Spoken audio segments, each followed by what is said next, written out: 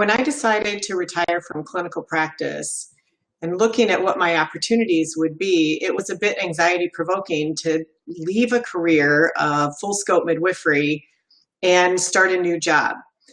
However, I've been involved with Frontier since the beginning as a student.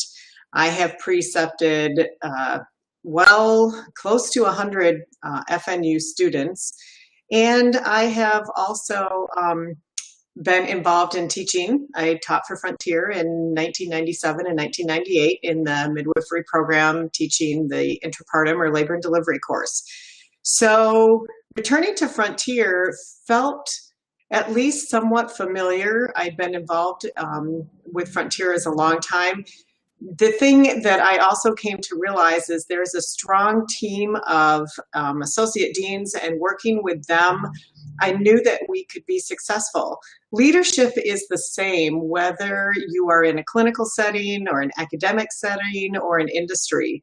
So I felt my leadership skills could be used to successfully transition from clinical practice into working with an institution that had been a part of my life for a very long time.